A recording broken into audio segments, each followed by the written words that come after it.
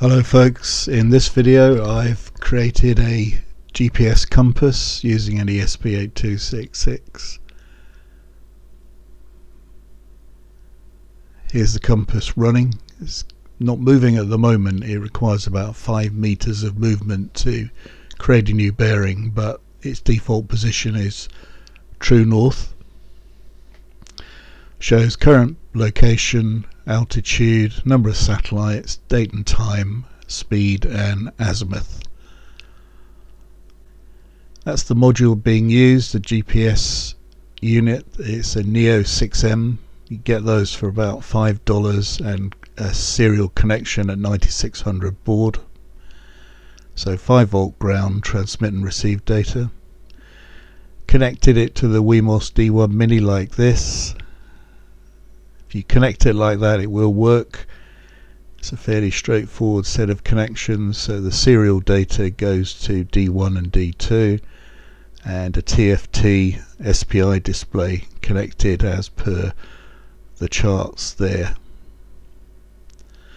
These are the sentences available from most GPS units.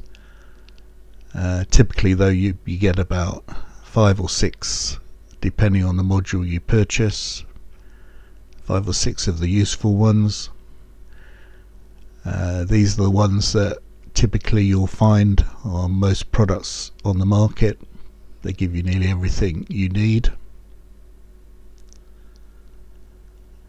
And these are the 3 sentences that I'm using in the software, which you'll find in the link at GitHub, from which you get time, date, latitude, longitude, altitude, bearing, true or magnetic, speed in kilometers or knots, and there's a breakdown of a sentence in more detail so you can see how it's structured and formed. It's not particularly relevant in terms of data, but it shows you how each field is formed and what it means. The thing to note about GPS modules is they can take quite some time to first lock if the ephemeris data is out of date, either through time being off or if it's been moved from another country.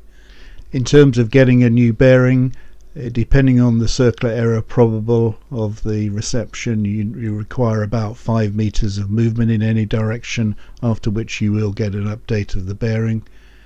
Speed is very accurate, typically 0.2 kilometers per hour.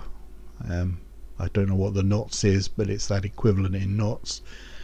And this form of GPS compass can't be used in a static application, but it works fine in a mobile application, as you'd expect.